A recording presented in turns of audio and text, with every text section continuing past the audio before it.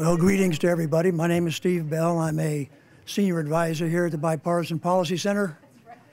We're very honored this morning to have Secretary Heather Wilson of the Air Force with us. Tell a little story.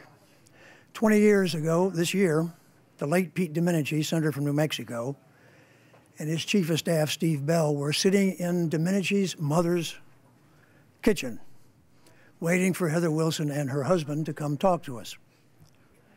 And after a very good talk and lots of coffee, they left, and Domenici turned to me and said, "What do you think?" I said, "Jesus, we would really be lucky to have somebody like that." He had never endorsed anybody for political office. He endorsed Heather. They went through 4 elections in 1 year. It was the most expensive election at that time in the history of the United States Congress, House of Representatives. And I can tell you that the Heather Wilson campaign was not the reason for that extraordinary expenditure. I think there were only 5 or 6 people that thought she could win. Fortunately, those 5 or 6 people were available and useful. But I can tell you that you can look at her biography and see everything she's done. But this is one of the most remarkable and tough-minded people I've ever dealt with.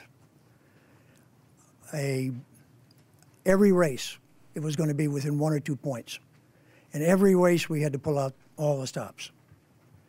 And she was there morning, noon, and night. And she, a lot of times, gave the leadership the staff needed to keep on going.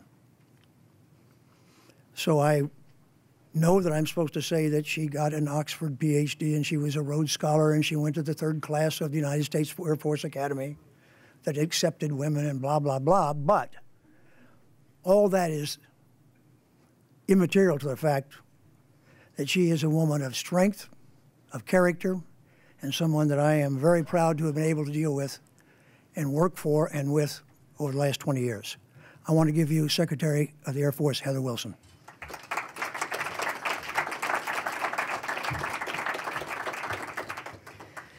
Now, what Steve didn't say is that after I met with Steve Bell and Pete Domenici, and they said that they would, if I would run for the Congress, they would help me.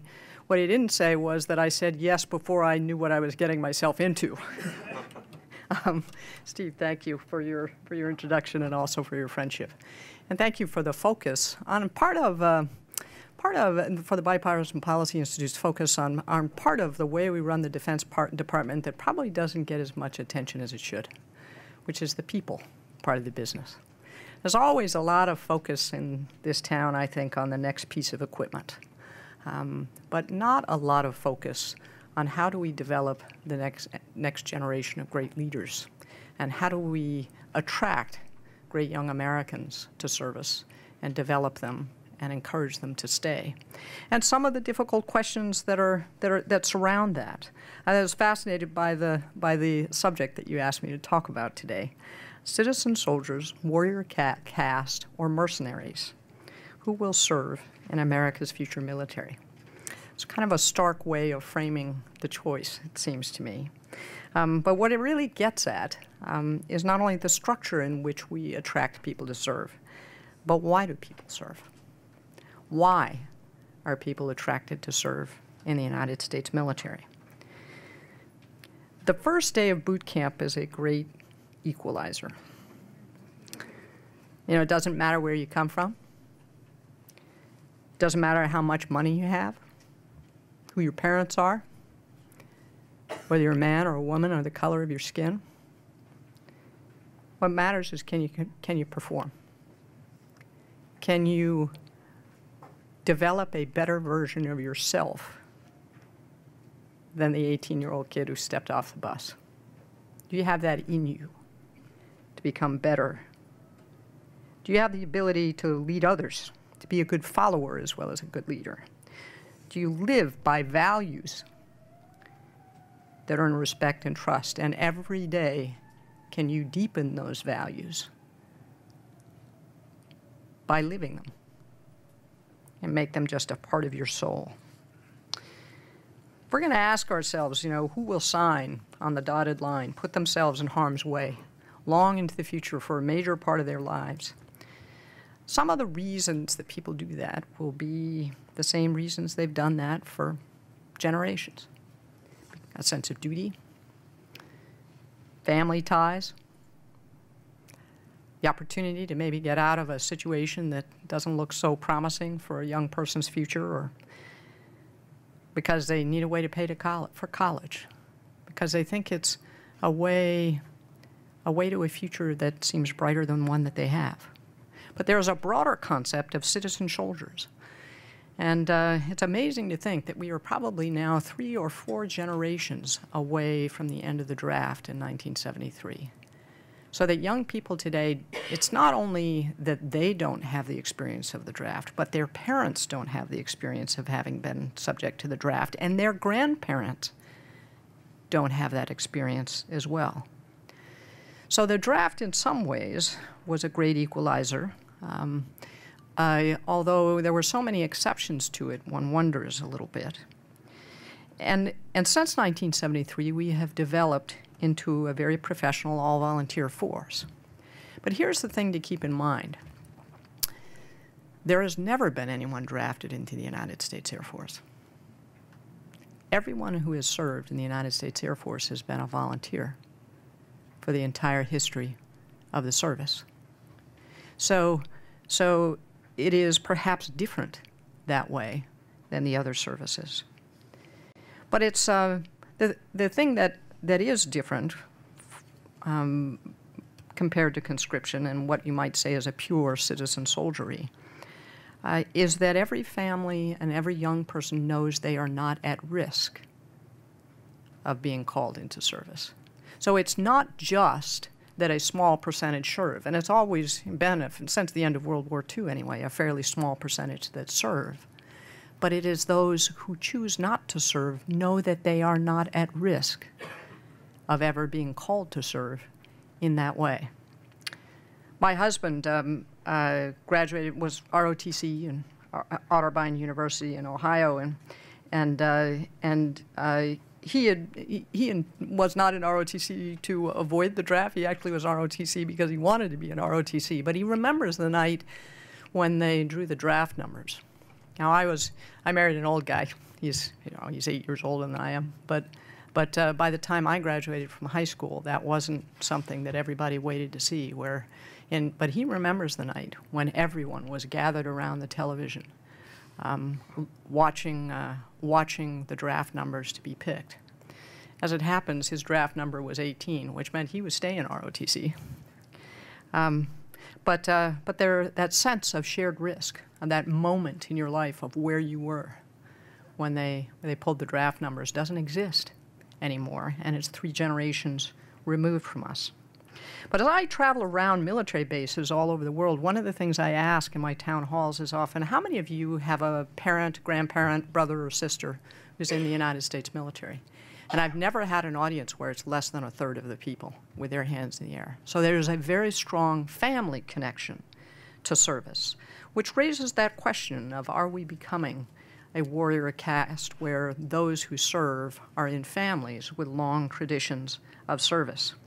There's nothing in and of itself that's wrong with that and the desire to serve, but it does raise the question of a civil-military divide, which I think as leaders in the service, we have to continuously strive to overcome, so that those who may be the first in their generation, the first in their family to serve in uniform, are inspired to consider that option as well. It's not just those who serve in the military, though. The number of people in Congress who have served is also going down. And we're now at a delightful point in our history, where in order to protect the vital national interests of this country, less than 2 in 1,000 serve in uniform. In context, during World War II, 1 in 10 Americans served in uniform. And then you add to that all those who were in defense industry and so forth, and Rosie the Riveters. So you think about that, so 1 in 10. So that meant every third house on the block, on average, had a blue star in the window. Today, with 2 in 1,000, you have to go another 167 houses to find another family with a blue star in the window. And that shows up in our government. And when the Air Force was born in 1947, military veterans comprised about 43% of the U.S. Congress, and actually grew from there. By 1971, it was almost a prerequisite to have served in order to be elected to the Congress. 73% of members of Congress in 1971 were veterans, and about 8 out of 10 U.S. senators. Today, it's less than 20% have actually worn the uniform. And outside the Beltway, I am concerned that the general population really hasn't shared the burden of the conflicts that we've been involved with. The United States Air Force has been in continuous combat operations for 27 years. In fact, it was 27 years ago this week that the air campaign began to expel Saddam Hussein from Kuwait. And the Air Force never came home. 27 straight years of continuous combat operations. But that burden has fallen on a relatively small number of people and families. It's amazing to me that next year we will have kids graduating from high school who weren't born when 9/11 happened. Think about that for a second. It starts to make you feel old. But that does mean there is a risk of a disconnect between those who serve and those we seek to protect. But the good news is that the public perception of the American military continues to be very high, and particularly so for the Air Force. Gallup did a poll last year, and they asked Americans, if you had a child or a grandchild about to enlist, what service would you recommend? And 64% said join the United States Air Force. I'm not sure if that has to do with food or, not golf courses. No, but we are a highly technical force. We are very focused on the development of our people. That's when I talk to people in communities that aren't close to the military or to a military base. Many of them are surprised to learn that our senior non-commissioned officers, 92% of them have a college degree. And half of those, it's a bachelor's degree or above. Very highly educated, very highly trained force. In fact, a member of the United States Air Force is 4 times as likely to have a college degree than the community as a whole. So there are tremendous opportunities for responsibility in the United States Air Force and for personal development. So we need the best and the brightest that our nation has to offer, men and women. And so the reason that people begin their service is probably always going to vary because of family circumstances or an opportunity or a way to pay for college or a sense of duty or, well, I was kind of, I was floundering around in my freshman year and my dad said I had to do something. There are a lot of different ways and reasons. But we can certainly influence why they choose to stay and choose to serve. So how do we attract the right people to service, future airmen with the capacity for growth? How do we develop those airmen into joint warriors ready to meet the challenges of the 21st century? And how do we retain and reward them? All of those things go hand in hand. They're connected to each other, epitomized by probably our effort to retain qualified pilots in spite of attractive job offers outside of the service. Our airmen want mission satisfaction and that sense of purpose, and we need to give that to them. So how do we do those things, attract, develop, retain, and reward? First, our doors have to be open to all, wide open to all. And there's all kinds of evidence that shows the advantages gained through a diverse workforce. But we have implemented a lot of programs and policies that widen the applicant pool for key positions in the United States Air Force, stepping stones to leadership. And we've done the same for things that have to do with choosing, who gets to be a commander, who gets to attend selective educational opportunities. And starting this year, we are expanding our recruiting into new markets and intensifying into geographic areas where we haven't recruited well in the past. We're increasing the size of the force if we actually get beyond a continuing resolution. And And we will continue to recruit from the states where there are a large number of 18-year-olds, California, Texas, Florida. The South in general has always been very prone towards 18-year-olds joining the service. But about only 1 in 10 of our recruits actually comes from New England, with its rich revolutionary history. And we intend to increase the intensity of our focus in geographic areas where we think there are young people who can be inspired to serve, but may not have that family connection. So we're going to tell our story there to attract bright young men and women who can serve their country. We are also trying to make clear how natural a fit women are serving in the United States Air Force. 20% of the United States Air Force are women. We could not do our missions without them. And if you think about, I mean, just pause in your own mind here and think about the most protective person in your life. The person, if you were in a burning building, would come in to get you. The one who would do anything to protect you. My guess is half the people in this room are thinking of their moms. We need to tap into that desire to be one of the protectors of the innocent, which is what our American airmen do. We protect our vital national interests, and that's something that we say up here.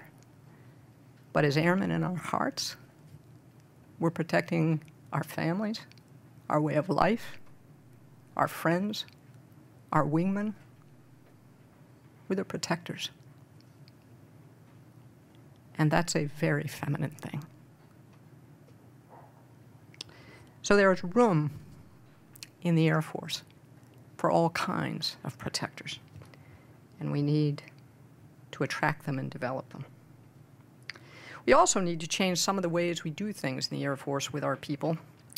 I am still amazed that really almost 30 years since we changed allowed women to fly combat aircraft. Now, it took a long time to change equipment, and we're still facing some of that in the Air Force today. I remember when I was a young officer, there were real limitations on women flying combat aircraft because there are certain height and weight, and particularly height issues. Because the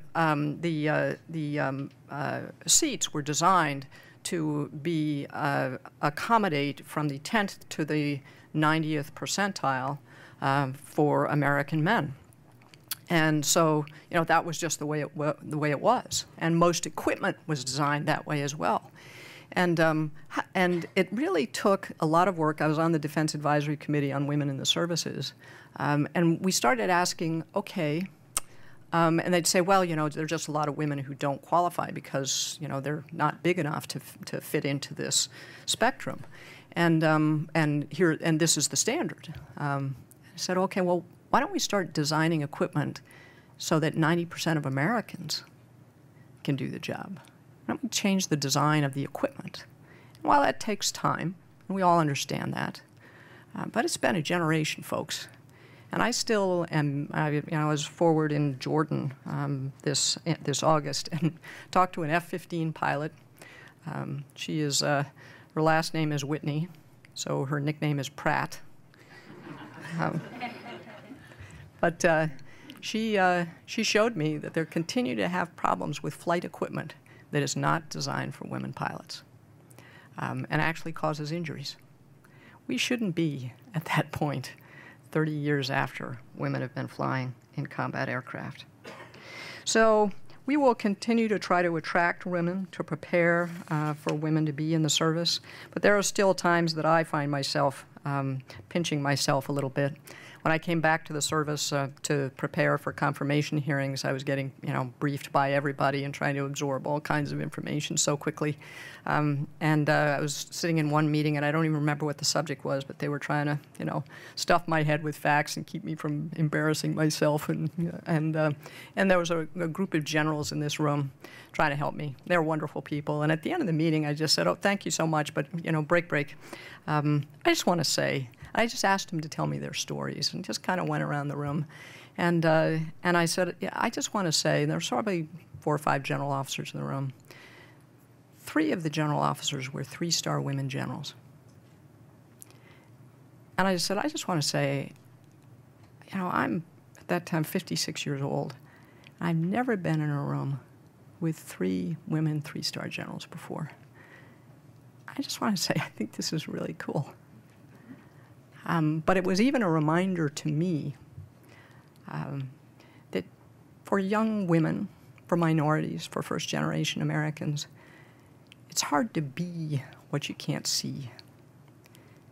And by being role models and making sure our role models are out there where younger women and minorities and others who haven't traditionally been strongly represented in the military can see what the possibility is for them, that there's a seat at the table, that there's an opportunity there, we will inspire more to come to serve.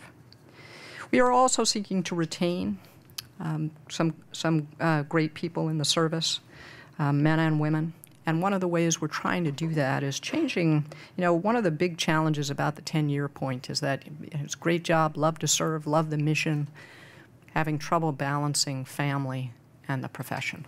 And the rate of the pace of operations is just so high.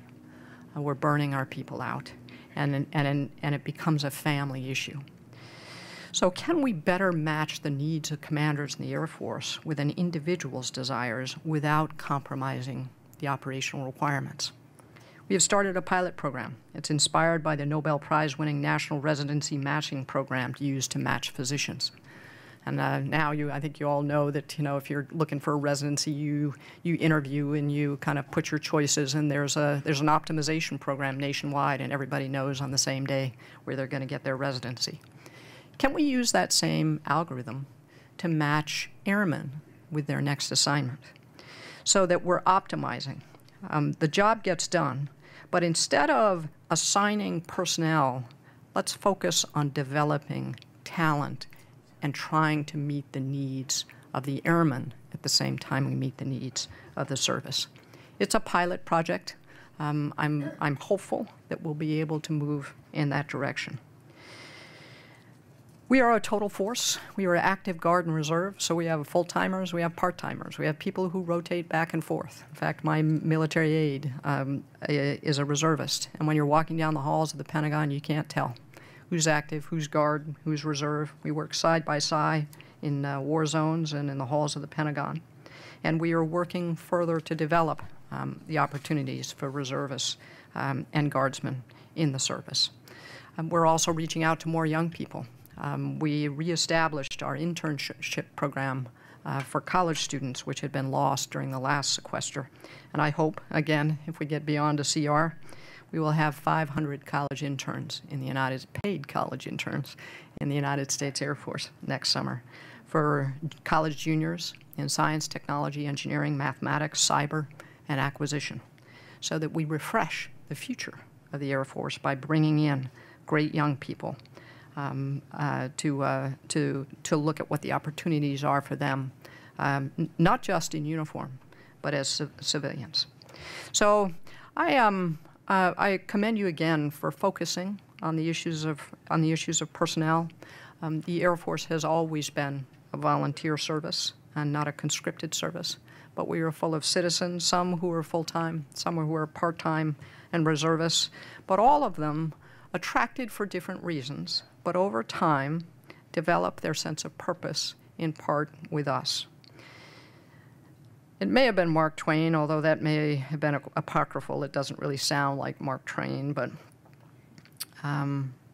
said that the 2 most important days in your life are the day you're born and the day you find out why. I'm not sure that's entirely true, though, because it's not really about finding out why or finding a purpose. We really develop our purposes, don't we? By experience in the world, whether it's in faith or profession or work or in the service of your country. That sense of purpose is developed over time. And it's something that in the Air Force we need to recognize. That people may come to fly. They may come because of the college benefits. They may come to get out of a small town and go see the world. But if they come to fly, will they stay to serve? That's what we're seeking to develop. It's that deep commitment to a life of purpose through service in the United States Air Force. Thank you for your work, and I'd be happy to take some questions. We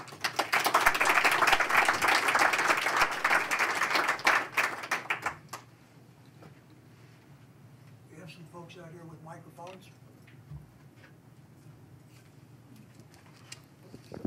Yes, Madam Secretary, thank you very much for the wonderful remarks. My name is Steve Chernosky. I'm an Army Reserve officer. I just wanted to I'm sorry to hear that. I had the appointment with them before the Air Force for ROTC, so Okay. sorry. But I have two comments just to make on your remarks. The first is I'm concerned about structural barriers to people exploring the Air Force specifically for service opportunities. Right now, for the 18 congressional districts of southern New York State, there's only a single Air Force ROTC detachment. Mm-hmm. So for the 3 million young people in 3 million people in Long Island, you know, the 2 million in Brooklyn, 2 million in Queens, being an Air Force officer, unless they go to the academy, is structurally not an option. And so that's just one thing I wanted to raise. The other thing is, I've just believed in some of my readings, is the onerous service commitment to becoming a pilot, I think, is something that I think must be unpacked and explored. 2 years for training, and then 10 years post-training of service. And I just wonder what type of talent, what personal attributes, what entrepreneurial things, risk-taking, a 19-year-old who may not be laser-focused on what they want to be at 34, is the Air Force potentially screening out of its future general officer pool by not even letting them come in for those types of skills that would propel them maybe to those levels? Thank you. Let me take both of those questions. When you look at where does the officer corps come from? Because you mentioned ROTC in particular. We actually have more officers that come through Officer Candidate School or Officer Training School for us than we do from the ROTC or the Academy. So there are different ways to become an officer in the Air Force. I take your point, though, about ROTC, particularly in the Northeast, and intensifying our outreach to young people in the Northeast, which is why when we've added about 600 recruiters to our force this next year, as we're starting to grow the force on trying to get a steady growth in the force, and we're putting them in regions where we think we're underrepresented. And so I take your point about ROTC in the New York area. With respect to active duty service commitments, we have no shortage of people who want to come in to be pilots. The problem is keeping them after the 10-year point because we are too small for what the nation is asking us to do. And the operational tempo is just far too high. And frankly, there is a great option. And we have a national shortage of pilots. There's a wave of people retiring. Mandatory retirement from the airlines is 65. There's a wave of people retiring. And so we know that the airlines are going to be hiring about 4,500 pilots a year. There's now a legal requirement that those pilots have to have 1,500 hours of flying time to fly for an airline, even a regional airline. There's really, unless you're a crop duster, or there's very limited opportunity to get 1,500 hours of flying time. I mean, if you're probably full-time Air Force pilot, depending on your airframe, for at least 3 years before you've accumulated 1,500 hours. So that's a lot of time. So there's a tremendous demand for pilots. We're the ones who are training them. We train about 1,200 pilots. We're going to increase that to 1,400 a year. But what we lose is 10 years of combat flying experience, and that is a huge problem. So retention is our problem, not accessions at the front end. The cost to train a pilot is very, very high. So when we talk to a young person about whether you want to fly, it's not to come in and experiment and see if this is what you want to do and 3 years go on to something else. We want people who are committed to it. And if we didn't have enough applicants to come in the front door, we'd probably have to look at the service commitment. But honestly, there are enough people who know that's what they want to do, and they are willing to be trained to a very high level and commit 10 years to being a pilot. So we think that it's a very reasonable thing, given how much it takes to train a combat pilot. Yes. Kathy Roth-Duquet from Blue Star Families. I appreciate your comments about women in uniform. In our Blue Star survey this past year, we dove a little deeper into the experience of women in uniform and surveyed them. Mm-hmm. Only 1/3 of women in uniform said they had child care to meet their needs, mm-hmm. compared to 2/3 of men who said they did. What are your responses to that in the Air Force? Interesting. Child care and flexible child care, I think, is a major issue for families. And it's not something that I've delved into a lot in the last 6 months, but it was something that in my prior work with the Defense Advisory Committee on Women in the Services we did. There was a real effort to get high-quality child care on military bases. Usually the biggest issue is the flexibility of it. So it is swing shift, night shift, early mornings. Well, you've got an exercise, so you've got to have long days, those kind of things that are often the harder parts of the child care issue. Thank you very much. Thank you, sir. I've been told by you have somebody you're meeting with that's very important. All right. They meant you, Bell. No, I think they meant General Mattis or somebody like that. Thank you so much.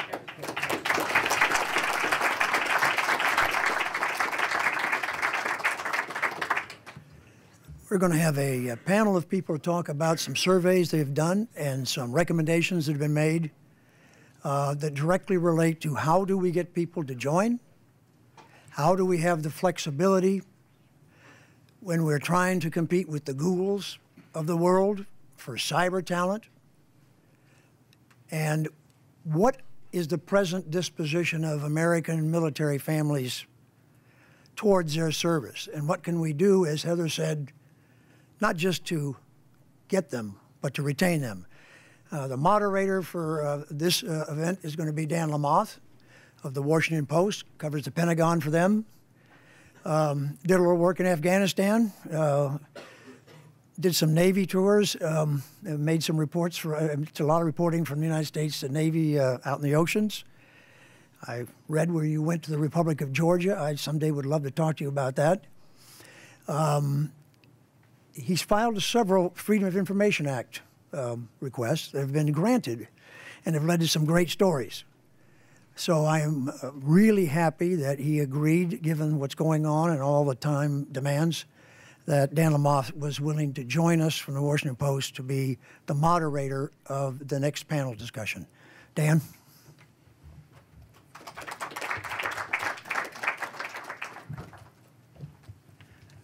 Thank you very much. Appreciate the kind introduction. I would like to introduce our panel to the stage. Among others, we will start with Amber Smith. She is the Deputy Assistant to the Secretary of Defense, Secretary Mattis, for Outreach. She is also a former Army attack helicopter pilot, a veteran of Afghanistan and other places.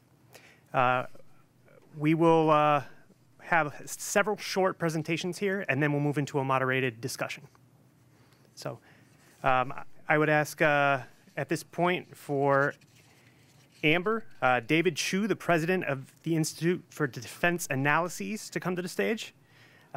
Kathy Roth-Duquet, who you've already heard a question from. She's the CEO of Blue Star Families.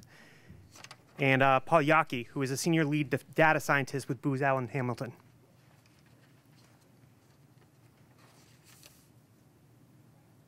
And I'm sorry, David Chu as well. He's here? Oh, the last chair is mine.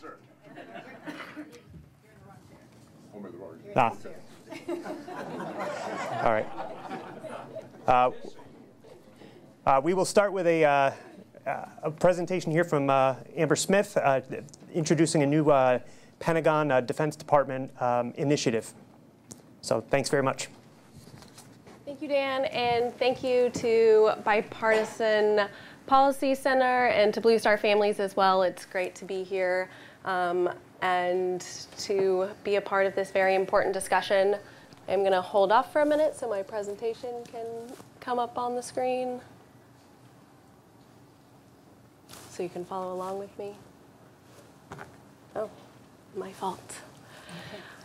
So I want to talk to you all today about the civilian-military divide, how it relates to this bigger conversation about the future of the military, and really what the Department of Defense is doing about it. So on February 1st, the Department of Defense will be launching the This Is Your Military initiative. It is an outreach initiative, and its intent is to reach out to the American public to educate and inform them on what the military is doing today, as well as really introduce them to the less than 1% who is currently serving in the military to the 99% who is not. We want to showcase how the military is relevant to Americans' lives on a daily basis and how innovative the department is and how we're a force for good. We really want to dive into some of the missions that people don't necessarily connect with the military. On the humanitarian side, people might not, that don't have that direct connection to the military, they might not be thinking about the military's involvement in the responses to the hurricanes in Texas, in Puerto Rico, in Florida. So we really want to showcase how broad the missions are within our military.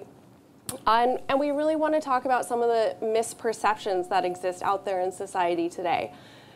We've noticed that a lot of people are very familiar with some of the negatives that go along with serving in the military, but not necessarily the positives. So we just want to get the facts out there, and in doing so, balance the scale. So yes, people might still be familiar with the negatives, but they're also familiar with the positives that come along with serving. We haven't necessarily had a voice in this space for some time, and that has allowed sort of the hero Hollywood side that you've seen be in control of some of the narrative. And we just want to get back into that space so we're getting the accurate perceptions of what the military does, who is serving in the military, and what our missions are out there for people. So what we're doing may be a little bit different than what you're used to seeing from the department. We often talk to a national security audience, a military and defense audience inside the Beltway, but we want to break through that layer, and we want to talk to an audience that is broader than that, people who may not be familiar with the military, who don't care about the military, or just have those misperceptions that I talked about. So we really want to articulate a message of what the military is doing, tell that military story to a non-military audience, and really create some interest for people who don't necessarily care. My office specifically will be engaging with our regular stakeholders, including the media, nonprofits, business, educators, MSOs, VSOs, think tanks, Hollywood, film, scripted, non-scripted, and then the sports leagues as well. Also, a really big component to this initiative is our internal audience. We are going to be working very closely with all of the services. They have fantastic outreach programs that exist today that go all the way down to the community level. So we will be working very closely to leverage some of those programs that are already in place. This is essentially going to be an umbrella initiative that connects all of the services into one message. We'll all be connected through this initiative. So a big question is, why is the department doing this now? But it's always been in the best interest of the department to connect with the American public. And from our own internal data, we have seen that the civ-mil divide is expanding. That ultimately is a threat to the viability and the sustainability of the all-volunteer force, which in the long term has some national security risks. So some of the trends that I was talking about that we've paid attention to about why this is important that we tackle this now. The majority of young adults today think that when you join the military, upon departure, you're going to leave with a physical injury, a mental or an emotional injury, and you're not necessarily going to be able to adapt properly back into society after your service. That translates to, why would you join the military if you know you're going to be broken in some capacity when you leave, which is not good. Also, for those of us who work in the national security space may think that this is kind of ridiculous, but people outside of it actually find that or think that if you serve in the military, you're going to be lonely. You can't have a family. You can't have a pet. You know, they don't think that women can serve in most of the jobs that they can serve in, and that most jobs are those trigger pullers, the infantry, the ground type jobs that are going to be on the front lines in combat. That's what people think of when they think of the military. And then something that's also alarming, when we found that if you have that direct connection to someone who has served in the military or a veteran, that connection itself sort of fixes those misperceptions, because they're having that direct connection with someone who's been there and done that and is able to speak accurately about the military. In the mid-90s, about 40% of households in America had that direct connection within their family. Today, about 20 years later, we're seeing it only as 15%. So you're seeing how drastically things have changed in the past 20 years. So what are we doing about it? We want to give Americans the opportunity to get to know who is serving, who they are, why they serve, and what their missions are. A lot of people they think combat. The first thing that they think about when the military, they think combat. You join the military, you're into combat. We want people to see that we're more than that. The military is more than just a fighting force. We're a force for good. Like I mentioned, we have all of the humanitarian missions. Serving in the military is one of the best leadership institutions that exist in the world today. You see these very young individuals being in charge of equipment worth of millions of dollars. They're having to make life and death decisions sometimes in a split second. So they really get all of this experience at a very young age that is priceless and also very valuable once you leave the military and go back out into society. So those are some of the things that we want to show the American people. We also, as I mentioned, we want to talk about how we're relevant. Why does the military matter to you as a taxpayer? Why should you be paying attention? And then as well as showing that balanced life, we want to take it past the 9 to 5. I know that doesn't necessarily work with military life, but we want to take it past the daily grind into the family life, what it's like to serve, and for your families as well.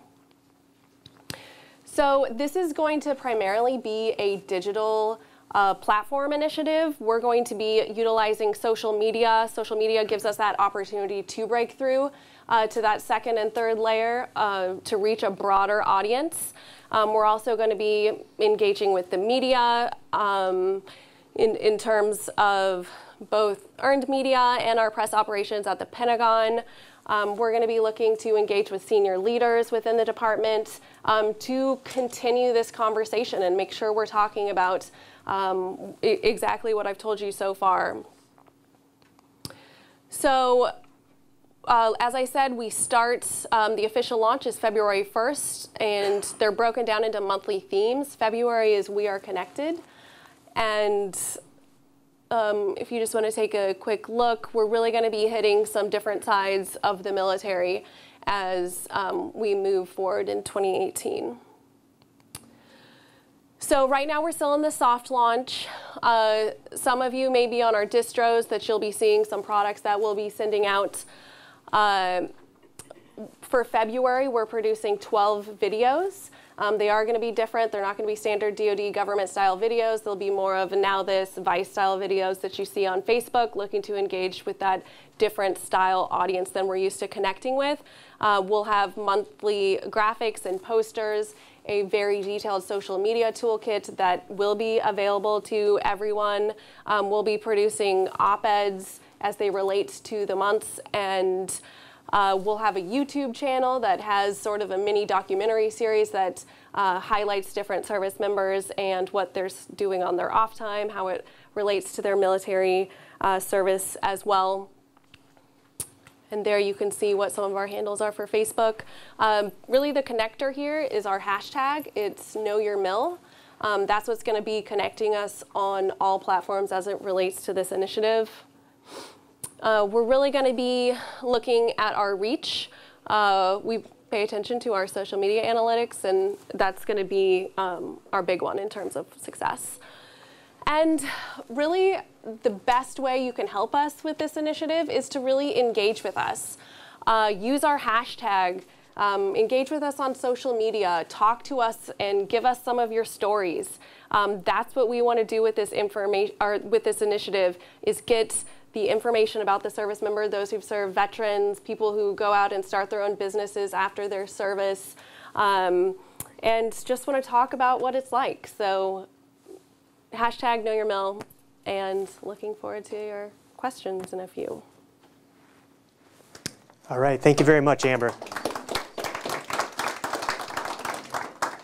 Our next presentation, Kathy Roth-Duquet and Paul Yockey will be walking us through some of the findings in one of the surveys that we want to discuss today. And it seems to me it relates directly back to a lot of what Amber was just kind of expanding upon, and how we link those two together, I think, is a key part of this discussion. Yes, terrific, thanks. I'll see if I can. Oh, wrong direction. Oh, do we, for our slides, are they, just keep going? There we go. Okay, oh, and I'm going to do this one first. Before we go to the slides, I want to just thank everyone for being here. This is an amazing, full, standing room only crowd. So awesome to get that kind of response. Blue Star Families has had a tremendous experience partnering with the Bipartisan Policy Center. Also, we love what DoD is doing with this, initiative, and we're right there with you. We think this is exactly what we need to do. Blue Star Family started 9 years ago. It was created by military families who felt that we were very motivated to continue to serve, but it was difficult to do that and still see our families thrive, that we needed to make changes. We needed an organization where the people who were affected could have a seat at the table and be involved in making those changes, both at the policy level and in communities. We've grown a lot since that time. Our national survey, our annual survey, gets released in Congress and briefed to the Department of Defense and other nonprofits. We have over 1 million people use our programs and resources. We have about 54 chapters and communities and neighborhoods with local boots on the ground around the country and overseas. Our mission is to tell this story, and you are helping us to do it right now. I want to shout out to the hundreds, if not thousands, of Blue Star Family members who are live streaming with us today and asking questions.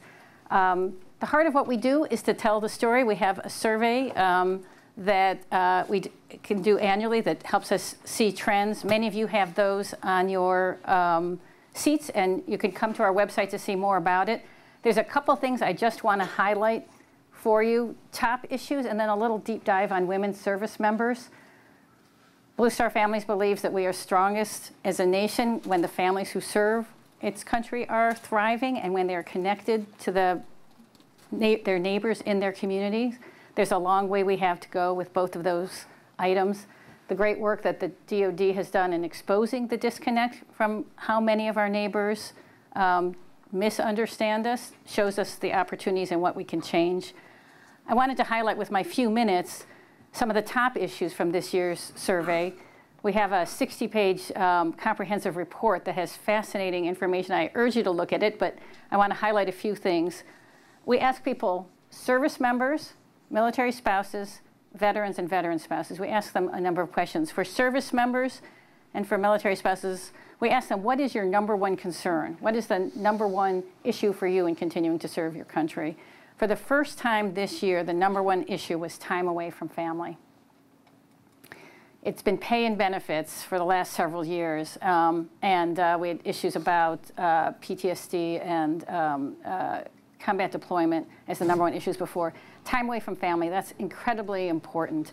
75%, nearly 75% of service members and family members say that the current operational tempo, not just deployments, but trainings, moves, geobracketing, all of these things are making life unsustainable. They can't keep going the way they're going.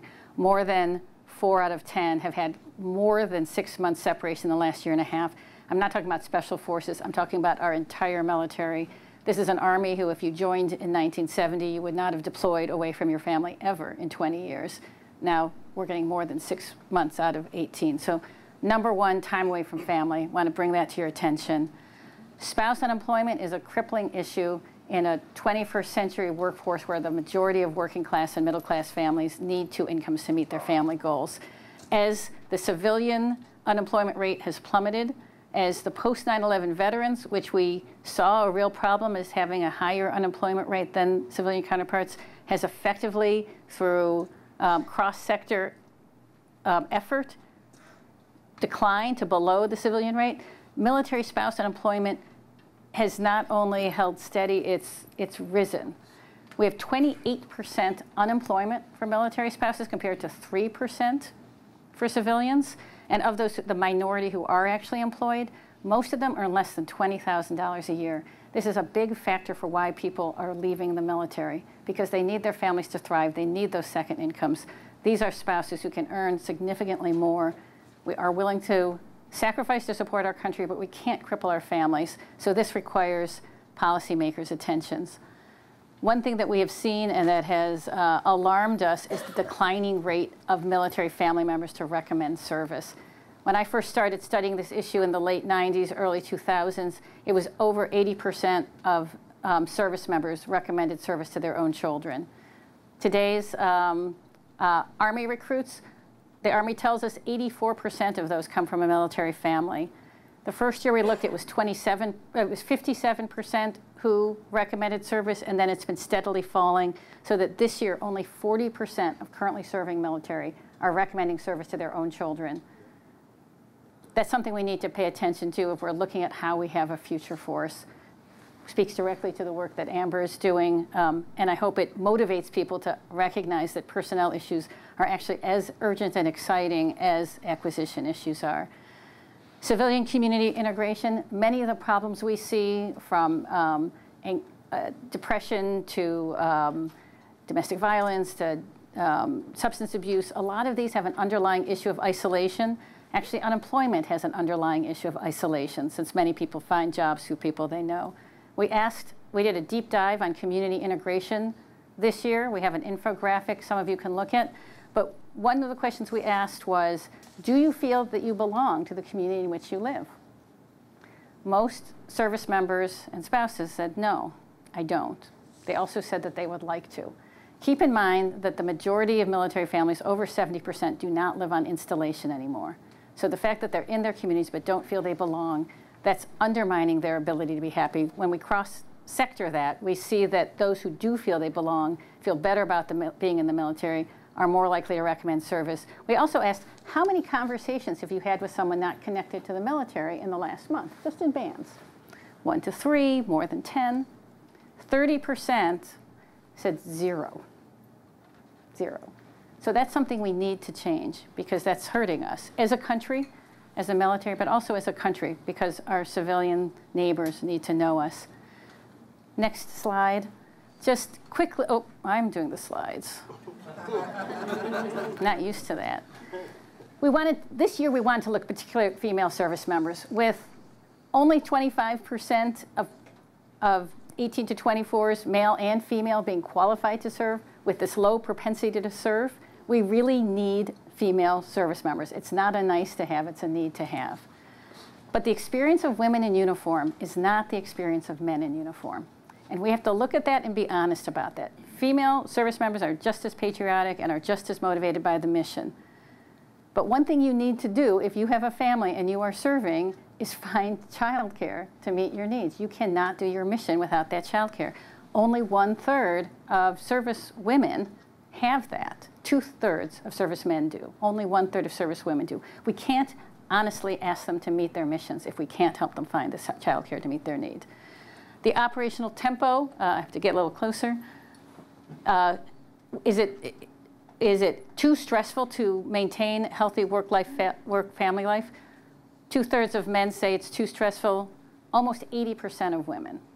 We need to know that, and probably that's connected to that childcare issue.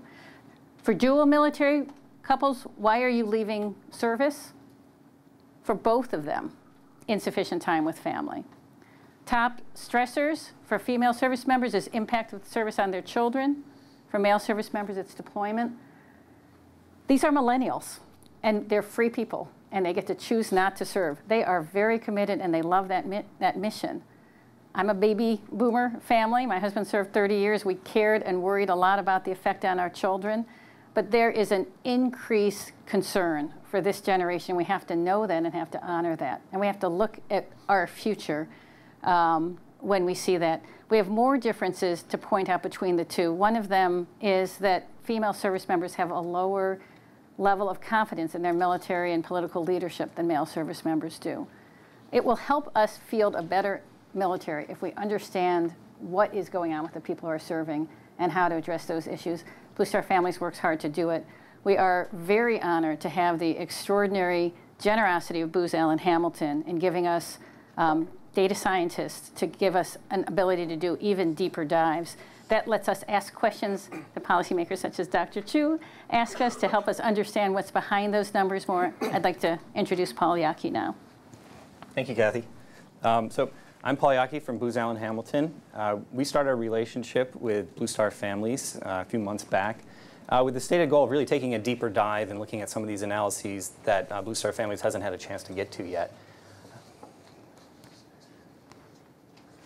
Our relationship with them started with an initial look at some of the qualitative data. So looking at some of the responses that Blue Star Families are actually putting into this survey. There's a lot of free text open responses for people to actually put in what their thoughts in their own words, what their thoughts are. This particular slide here highlights some of the work we did looking at a question that asks, how do changes and proposed changes in benefits for families impact your willingness to recommend? And the approach we took was to take an example like this. So this is a military spouse who's clearly not very happy about some changes that are coming down the pipeline or being discussed out there, and ran an automated topic extraction algorithm over that. So the current way that this is typically done in social sciences is to have someone go through, read through the responses individually every time, come up with a set of codings for them, and try to turn those into kind of discrete labels and saying that, okay, this one's talking about benefits, this one's talking about retirement, pay cuts, those kinds of things. It's a very time-consuming and becomes more laborious as you get more and more respondents taking the survey. So as the survey grows in time and use, it'll probably get beyond. I think there was something like 7,000 in the last year that took this. And so we had a subject matter expert go through, actually code up what was extracted from here. And these are kind of the quick way to digest what these topics were.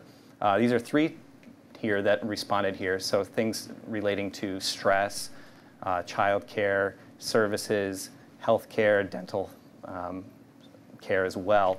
And so these are impacts, and these are the actual voices of survey respondents speaking out. These are what they're saying. This isn't just the survey out there and selecting a multiple choice. These are their words. And so the way to interpret those, what they're called those word clouds, is that the bigger the word in there, that means that more people are saying that, and that's more important. So you can see kind of healthcare, dental, stress. Those are huge words that a lot of the respondents are talking about in response to this question prompt. The second part of our analysis that we've taken with Blue Star Families is to look at some of the quantitative data. And these are some of the more multiple choice type questions or Likert scales asking, do you strongly recommend, do you strongly not recommend, something like that. And particularly today, we wanted to focus on your willingness to recommend service. What are the factors that go into your willingness to recommend service to a close person near you? Some of the detractors are deployments greater than 48 months. So we saw a general trend of people who had longer deployments, they were very unlikely to recommend service to a young person near them. Feelings of lack of support from DoD in regards to kind of personal and support for their children from their chain of command. So kind of building on comments from the panel here today, these are huge factors in people's willingness to recommend service. We also found a trend of people who have been out from the service shorter periods of time are less likely to recommend as well. And kind of the flip side, people who have been out for greater than 30 years are also more likely to recommend.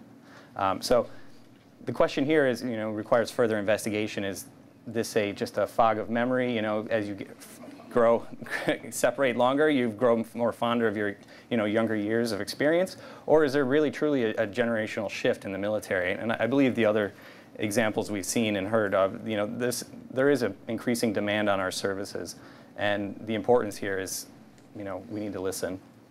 High levels of stress from the op tempo, as Kathy was just saying, these are placing significant demands on the population here for willingness to recommend. So pivoting to the promoters, things that we're doing well, and particularly for the topic today of kind of the military caste, families who have more than 5 family members are much more likely to recommend service to a young person. When we were in the middle of the analysis, that one just popped right out that, if you are heavily invested in your family, you are willing to recommend and promote. And that really just builds upon, the findings that we've already seen in other areas of the survey. Let's see. Feeling of like a valued member of your community also people were much more likely to recommend service. So anything that can be done to encourage military members to be engaged with the community, to feel like they are part of their local community. That's always a difficult thing with frequent moves and deployments and things like that, but those have huge impacts on people's willingness to stay in and promote the service. And the same goes with feeling supported by your chain of command in regards to your children. If you're not getting the support from your chain of command in regards to your children, that can have a negative effect. And if you are feeling promoted, you're more likely to promote military service to a young person near you. So we have a lot more work to do with this, and we're continuing our partnership beyond here, and we're looking forward to keeping a deeper dive into the survey results. So, thank you.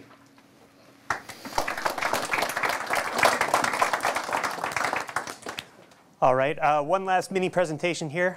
Dr. David Chu, again with the Institute for Defense Analyses, will lead us through a short presentation here, and then we're going to move into our discussion.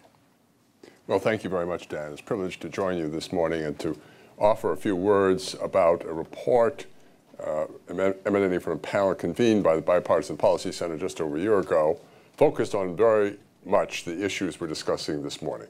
How do you sustain the success of the volunteer force, the theme of Secretary Wilson's comments. And Kathy was one of the co-chairs, along with Secretary Panetta, Senator Talent, General Jones. I was privileged to be a member of this panel. And the letter from the co-chairs, I think, captures the spirit of this session this morning. It starts with the sentence, "The foundation of U.S. military power is the quality and morale of the men and women who have chosen to serve the nation." The issue, of course, is how do you sustain the success that Secretary Wilson spoke to of the volunteer force the last 40-some years going forward. The central conclusion of this group is that the paradigm we followed to a certain extent over this period of time, that is more or less one-size-fits-all in terms of career management, how we treat personnel, may not be the right answer in the next generation. And the report endorses 4 principles. Hence the title. I think there are copies of the report on the table outside. FAST, F-A-S-T. F for fully engaged American society. A for adaptable to new threats as they arise. S for sustainable, both financially and culturally, the issue we've been discussing in the last few minutes. And T for technically proficient. And there's a set of recommendations. I won't try to go through all 39 recommendations here in these last few minutes, but let me just highlight a few that I think are particularly interesting under each of these 4 principles. First, in terms of engaged American society, coming back to what Kathy spoke to so eloquently, the need to be thoughtful about the fact that the spouse should have a career too. Now, that's really an issue of which there's no magic bullet, there's no panacea here, and to a certain extent the report reinforces what the department's already doing, but calls for more action on issues like childcare, action on issues like relocation, action on issues like job opportunities for the spouse, meaningful career opportunities. The other recommendation under this heading that I think is very interesting, and Secretary Wilson touched on in her remarks with the pilot program she mentioned, and that is giving service members more say over their careers and what happens to them, consistent with the needs of the institution. That's why I think the matching program, which was one of the specific recommendations of this report, try this out. Let people essentially bid, as it were, against the needs of the institution for the jobs. The institution decides who gets what, but you hear in a decisive way from the individual what he or she would like to have, and you listen to that information in making your decision. Adaptable. Let's start by being honest about what the needs of the military really are, and this is something that Amber spoke to in her remarks. It's a variety of needs. They're not all the same. They have different levels of experience that might be, in quotes, required. That might mean different career profiles based upon the kind of skill needs that are there. Think about a continuum of service. Think about, as Secretary Wilson celebrated, more movement back and forth between the active and reserve forces of the United States. At the moment, once you leave active duty, active force, candidly, is not all that happy to see you come back. Why is that? Could we not draw more vigorously on the talent of the reserve force going forward? And finally, something that Congress has opened the door to a great deal in the last Authorization Act, more emphasis on lateral entry. Some skills are excellently acquired in the civil sector. The military does not need to train for that skill itself. May not, in fact, be the best source of that training. Cyber is the situation many people raise in that regard. Could the military not appoint directly for civil life, as it has long done for the clergy, for lawyers, and for clinicians? For doctors, the military does have medical school, but most of the doctors come out of civil society, appointed directly as O3s in the officer corps. We could do that. Congress has now opened that up to O6 for certain areas, at least within limited manner. Sustainable. Of course, there's the issue of funding. Secretary Wilson spoke to that, and really the need for political bargain going forward over a number of years as to what kind of funding the department can enjoy so it can plan properly. But beyond that, the report raised an interesting issue. We'll see tomorrow morning when the department unveils its national defense strategy whether it had an impact, and that is make personnel one of the central features of the national defense strategy.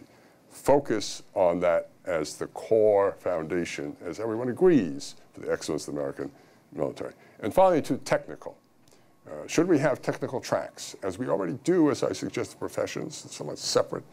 The Navy has that in a separate competitive category for the supply corps. Could we use warrant status more vigorously, as the Army does for aviation, rotary wing pilots, especially across the four military services?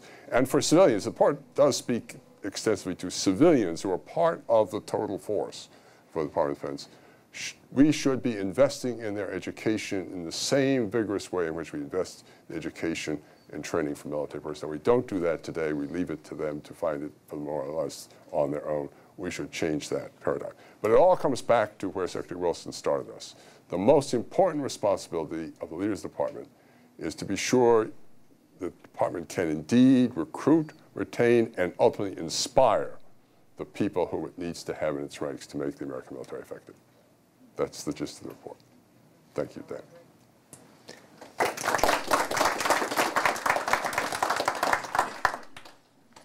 All right. Thank you very much, Doctor. We'd like to move into the discussion here, and as a part of that, we'd like to invite Blaise Mistel up to the stage. He's the Director of National Security here at the Bipartisan Policy Center, and we will lose a guest or two in the process.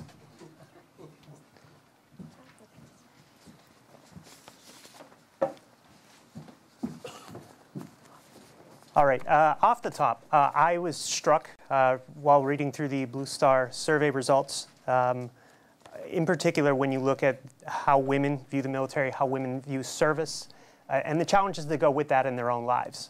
And then when we square that against this new DoD initiative, it seems to me that there needs to be multiple discussions had. You need to be talking to the spouses or potential spouses. You need to be talking to male and female alike, who sometimes have a different set of concerns.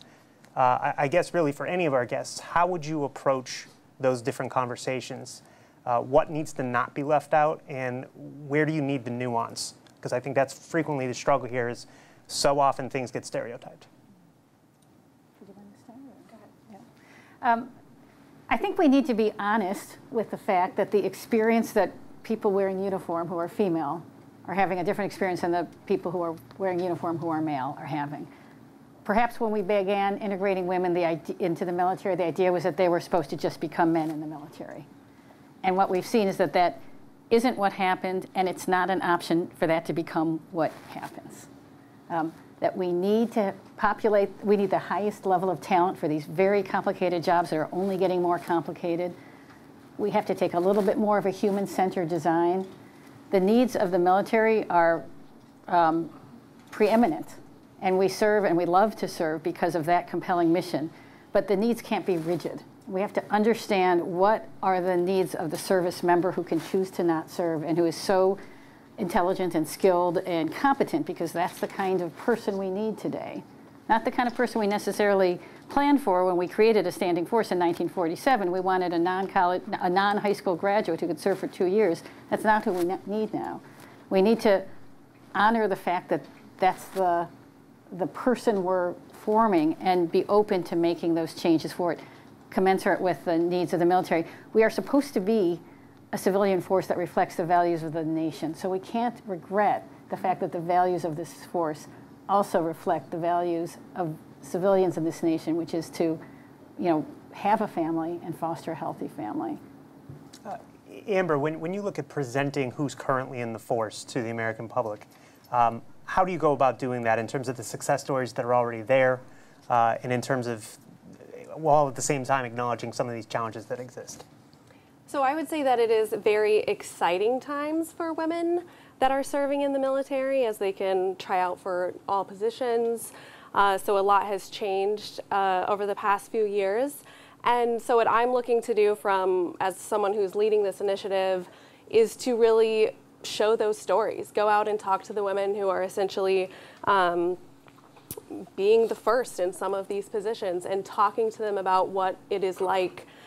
Because we're talking about the best of the women who are attempting to go into these new roles and these new positions in the military. And we want to talk to them. What is it like from a leadership perspective compared to the previous jobs that they have been in? And just give the American people an inside look to what it is like to be a female in the military and the great things that they're accomplishing. Are there any challenges or discussions that need to be had or that you're having? It seems to me, I know it comes up in my own journalism at times, where you'd like to highlight some of these stories, but there's concerns about not wanting to put a target on your own back by talking about yourself. Well, I think it needs to be an ongoing conversation. Things are always going to be changing, and we're always going to be adapting to things as they come up, and so we'll be looking at it from that perspective, I guess, is just continuing to talk about the issues as they arise in the moment. And I think there's some specific things that would make a huge difference. Allowing for this flexibility, the way the bipartisan policy, let people take a longer family leave or a B-billet at a critical time without derailing their career. For organizations such as Blue Star Families, work on getting people integrated in the communities where we live, because we see that alleviates things. Often you can find better child care arrangements if you are better integrated in your community. So both in the government sector and in the nonprofit and non-governmental sector, there are actions we can take that can let the women who love to serve continue to serve without compromise to their families. And if I could jump in on that, if you create sort of more of a marketplace in terms of the careers and the options that people have in choosing where they go next in their military careers, you can reflect some of this both at the female service member level, but also for the entire military family. And it also reflects national security priorities, right? If someone has the choice to say, stay in San Diego because that's where their spouse is working, that's where their children are in school, maybe they're giving up something in terms of where they can be promoted further down their career, but it's a choice that they can make, right? So it's not something that they need to stand up for necessarily and tell the department, but you let them speak. Someone else who maybe doesn't have those concerns PCS can change duty stations more frequently. Someone who's in it just to make money maybe will want to go to Alaska because there's more money in it for them to go to a place that's less popular. But I think the important thing to understand or to think about here, at least from my perspective as the Director of National Security, the BPC, and the way that we framed it in our report on the Fast Forces, this aligns with the national security needs of the United States. I think when Secretary Mattis releases the National Defense Strategy next week, he's going to talk about a full spectrum of threats that goes beyond just the traditional ones that the force was created for in the immediate aftermath of the Second World War. And yes, we still need grunts, and we still need an infantry, and we still need people who want to become the chairman of the Joint Chiefs of Staff. But there's a lot of other things that we need in the military today that maybe didn't exist then. We need, as Dr. Chu was saying, and I can't really do a very good Dr. Chu impression, but I'm just filling in for him. We need cyber warriors. We need warrant officers who fly helicopters. We need medical personnel. We need public affairs officers. We need a whole lot of things that are career paths that don't necessarily align with the way that the military wants your career to go right now. And if you create more flexibility in that career path, you both get a wider range of talents that better reflects the needs of the military and the needs of the national security environment today, and you let people choose what is their priority and reflect the needs of their families or themselves. I'm perhaps asking for your informed speculation here, but it seems to me when we're talking about spouse jobs in particular, when we look at the workforce outside the military, there's been a lot of frustration and a lot of discussion about whether or not the shift to more people moving to Washington, New York, other big cities, because that's where the jobs are, or at least a lot of the higher paying jobs, makes it a struggle where maybe you would like to stay in some of your home states. And when we shift that to the military, you know, if your husband or your wife is stationed at Fort Bragg or in Alabama or something like that, there are not necessarily all those jobs off base that you might have elsewhere. How do you think DOD and really this whole town should be talking about that sort of thing? With the proliferation of the opportunity for remote work, that concern goes away. So we do need to make it more possible for military spouses to work remotely by making them as a workforce more visible. That's something Blue Star Families works hard at, but DOD has a role in telling that story, that there are qualified people who have jobs and we can help you with them. We have a program, Blue Star, to connect people. The Department of Defense has Military Spouse Employment Program to try to coordinate these better. We have a problem with public-private partnerships with DOD. We need to do better on that to make those better. 78% of spouses who apply for GS positions do not get hired, even though there is a hiring appointment authority, but most hiring managers don't use that to appoint those qualified spouses. We need to do something about that. One idea that is to have Congress require a report from hiring managers about why they're not hiring these spouses. Spouses are not allowed to run businesses on many installations. These are legacy rules from when they were competing with the MWR, but there are so many, being a self-employed out of your home, that's a barrier for the maybe only 20% of people who live on base. But let's get rid of those barriers that don't help anyone. And if you do allow people to stay longer in a place or choose their duty station, then people can find more, find work that meets their needs. So we think this is an extremely solvable problem. It just needs the attention. Amber, I don't know if you had something to. Go ahead. One more issue that I'll throw in is, you know, something like 30% of jobs in the United States today require professional licensure from a state. If you're a military spouse that is PCSing every 3 to 4 years, that's a lot of hoops to be jumping through just to be able to get a job every time your spouse moves. And so one of the issues that we're really interested here at BPC that we're working on this year is how can you reduce some of those barriers for military spouses? How can you create either reciprocity across states so that military spouses can get licenses more easily? How do you get help from the Department of Defense to maybe at least pay some of the costs associated with getting a professional license if you're moving? But that is a huge barrier to both military spouse employment, but also economic opportunity and a tax base for states that they're missing out on.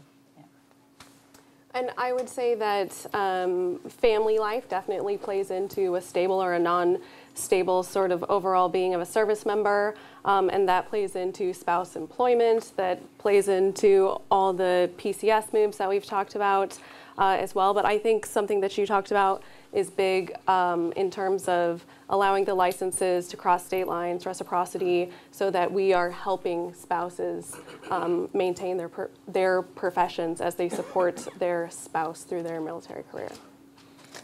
I'd like you to elaborate, for whoever's comfortable with the question, we've talked about keeping people in place longer, families in place longer. I often hear that referred to as homesteading. And for a long time, that had kind of a negative connotation to it. How do you challenge that, and how do you challenge that on a senior level where maybe you can change their minds? Look, I think we've struggled a lot with that in our report because a lot of these issues are cultural. A lot of opportunities that we talk about in our recommendations exist as pilot programs or opportunities maybe that people don't know about, but that they can take. You can take a gap year now in the Navy, whether it's to start a family or pursue further education. But as long as it's a pilot program, as long as it's something that is not very well known about, right, that cultural stigma remains attached to it, that, oh, that's something that's going to leave a black mark on your file when you're going up for promotion. And so it is something that requires, I think, change from the very top. One of the other issues that we ran into when we had our task force with a lot of people who have a lot of brass on their shoulders said, what's the problem with the defense personnel system? It worked fine for me, which is why we were glad to have people like Amber and people who saw it from a different perspective involved. And I think that's also one of the reasons why we're working a lot with Congress, because yes, maybe the Department of Defense has some of the authorities to create some of these more flexible programs, but as long as it's a pilot program, as long as it's just an experimental authority, it doesn't quite have the same weight. If it's something that is passed by legislation, by Congress, if it's something that's rubber stamped, that's debated, it starts changing the culture a little bit more. So I think it takes time, and there's no easy fix, but it does require change from the top, and not just from the uniform top, but from the civilian top as well. I was interested here, Secretary Wilson talked at the top here about the Air Force's plans and effort to recruit more and focus more on drawing people from New England and other places where perhaps the military is not as common. I don't want to say it's unpopular. I think it's just less discussed, less known at times. What recommendations would you have for her or the military writ large as far as getting after that? So one of my favorite recommendations from our task force was to have all 18-year-olds at time of selective service register, male and female, and as part of that, for all of them to take the Armed Services Vocational Aptitude Boards, and let everyone see what they would be good at in the military. That will tell them about jobs that they probably didn't even know they existed. It will give them a moment in every 18-year-old's lives where they picture themselves in the military. It will allow recruiters to see people who have unusual talents in certain areas to go in more depth. And even if people don't take them up on it, it will give them something that no one has right now, which is that a moment of even imagining themselves doing that. I think, frankly, that the military has such a great thing to offer on the face of it, having experienced the lifestyle, that alone may be enough. When people have it presented to them, we only need 5% of 18 to 24-year-olds. But I think that would be a great place to start, and we could do it in a way that wouldn't be very expensive. I would say that it's a struggle, and especially with what Kathy was talking to you before about how it's becoming more of a family business. And I think veterans and our military members are some of our own best communicators. And when it does become more of a family recommending to their family members service, we then end up sort of talking in a circle. And once again, we are staying in the circle of the military instead of breaking out into that broader audience, which is what we need to get to.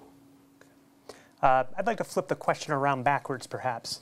We're talking a lot about how can we get different people in, how can we get more writ large, the conversation of diversity of female service, all those sort of things come up. But on the flip side, there is a need, and there will always be a large need for kind of the old traditional folks who do sign up and enlist and kick in doors and all those sorts of things. And in my own reporting, I certainly see plenty of people who are very concerned when they hear these conversations, who talk about leaving the military as a result, or talk about not joining as a result. How do you convey these messages of what DoD might need to do, while at the same time culturally acknowledging their concerns, their frustrations, and just the thought that we kind of need to be all of the above, probably?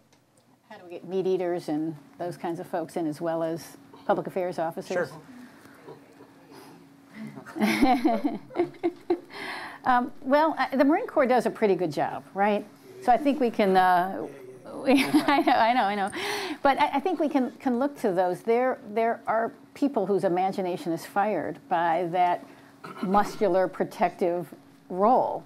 And I think continuing to speak to that is important. But perhaps even more important is what Amber is doing and why I so appreciate her taking the leadership with her department to do this. When I go out in the world and I speak a lot, and I speak a lot to non-military audiences and people far removed from our world, because that's my job, is to make that bridge. And if I just talk to the room, it doesn't work. People respect the military because they know they're supposed to, but they have no idea what we do and what that has to do with them. People have no idea that the price of food in their grocery stores has anything to do with the fact that we have people around the world. They have no idea that we have 200,000 people deployed to 150 countries every day. It's shocking to them. We have to tell this story.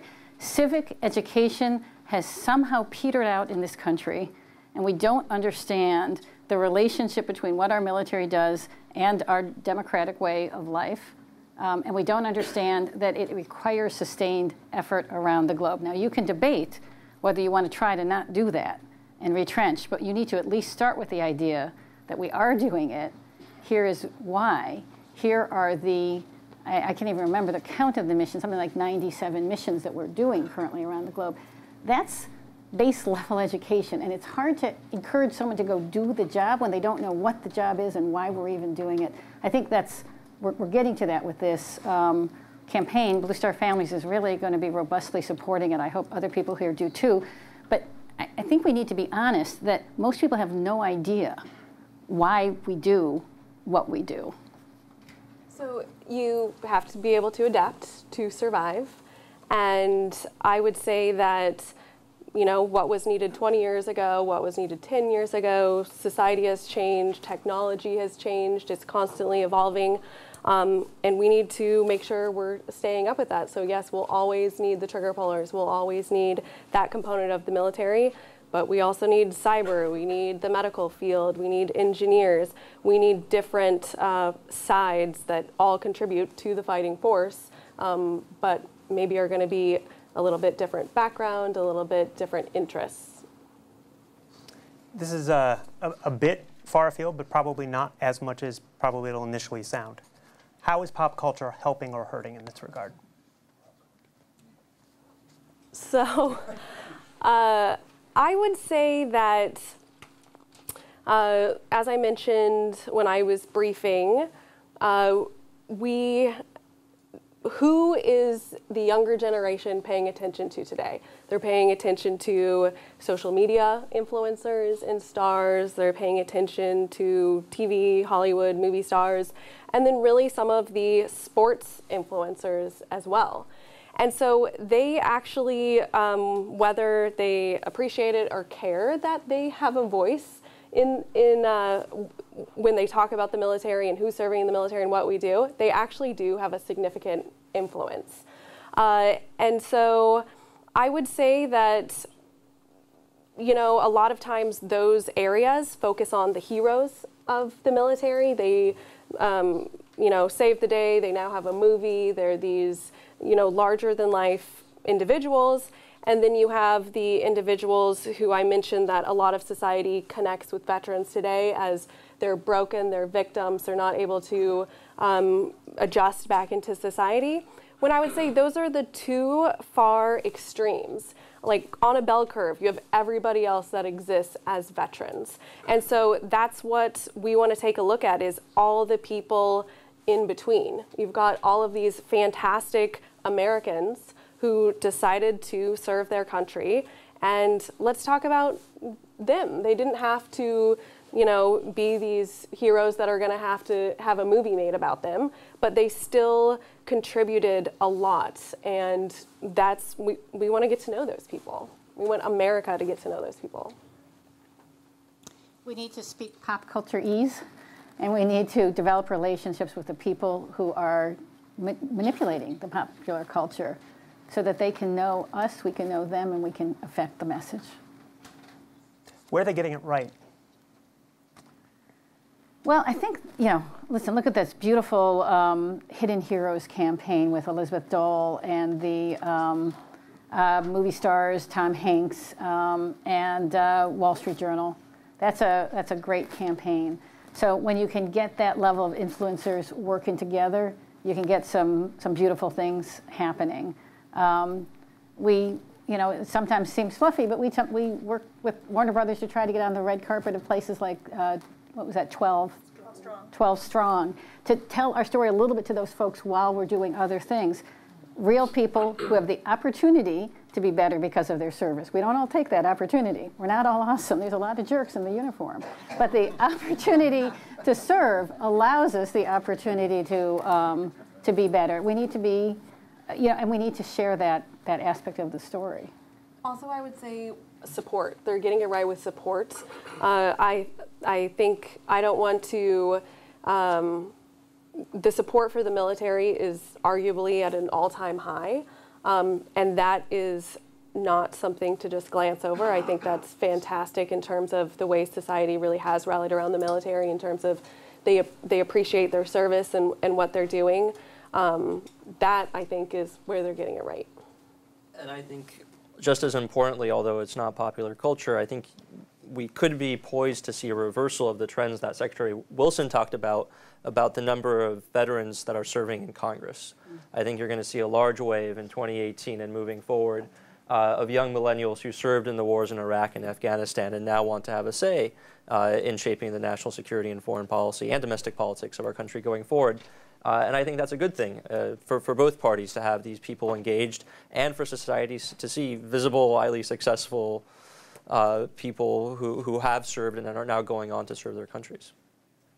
This is probably a question mostly for Kathy, but please feel free to answer, whoever. That really is the first time in the last hour that politics itself, and perhaps the polarization in politics, has come up. What are your challenges as far as conveying the concerns that you see when you look at your survey? What are the problems as far as getting that voice into Congress when people are so far retrenched, this year, these last 5 years, wherever you want to put it? This terrible political divide we are having is actually an enormous opportunity for people who are advocating for military and military families, such as Blue Star families, because we are a place that people can all really come together. Everyone has a home in caring about our military, and supporting them and connecting them to the country. So I think we find a higher level of enthusiasm, I think, for engaging with us, because we are a one America place. We are a place where there is more that unites us than divides us, and the culture divide really doesn't exist inside this world, because when you sign up to serve, and we have to always say this to people, you have no idea what president you are going to be serving in your future. You don't say, work in Syria, work in North Korea, that's what I want to do, I'm going to sign up. You don't know what your missions are. It's the most basic democratic move that you can take, because you're giving it up to the political wills, how the democratic forces shape the future. And I think we are able to take advantage of that and find equally fervent supporters on every side of the aisle. And that's a good thing. That's what it should be. Blaise, from your perspective, bipartisan organization, how's that square? Look, I think this is actually one of the issues in the national security space that I'm the most optimistic about, although I guess in comparison to North Korea or the Middle East, that's not terribly hard. But it is, the sort of the respect for our service members, the need to help our service members, I think is something that is universal and cuts across party lines. So for example, in the last National Defense Authorization Act, we were able to get Senator Gillibrand and Senator Cotton to work together to author a bill to try to create better opportunities for more flexible child care on military bases, right? Because it is not necessarily a partisan issue. It is an issue that both sides can support. And so I think it's actually a place where, even when today and tomorrow we're going to be fighting over military funding, perhaps in the budget, you can, go even deeper than that and say, trying to build a force that is sustainable for the long term, a force that protects all of us in the future, something that I think a lot of people buy into. I think where there is more divide, as your question hinted at earlier, Dan, is more this sort of older view of the military versus the newer view of the military, right? There are the people who say the military is about, marching information and pulling triggers and tanks and artillery, and we don't want any newfangled stuff. And I think that's more of the issue, and that it crosses partisan lines rather than any one party affiliation. Lightning round, and then we'll open it up. A quick answer, if you would, each. What is one surprise you didn't expect in your work over the last several months? I'll go, I guess. I would say just how much interest there has been in terms of the Department of Defense involvement in the civilian-military divide issue, you could say. I think people are very happy to see us getting involved to sort of work towards bridging that gap with the American public. The fact that time away from family was the #1 concern for service members surprised me. It's never shown up anywhere on any survey I've seen for top concerns for service members. It's never shown up for us in the past because we never asked it in the past. We only asked it because we got so many qualitative responses we thought we should put it in, and I did not realize it was going to go to the top. So that's surprising to me and important. I was going to echo that in conversations I have with service members. I've now started asking them about this, and I'm surprised how many say their #1 concern in service is frequent changes of duty stations.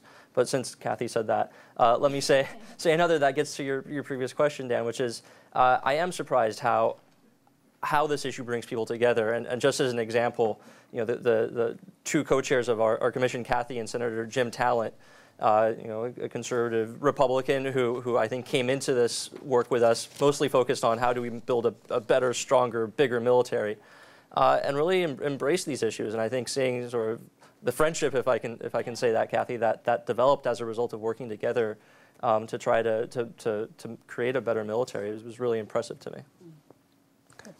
We'd like to open it up to questions. I imagine we'll have some microphones running around the room. Please remember the microphone is not only for us up here, and so you can hear each other in the room, but also because there are people watching online, so we really do need those.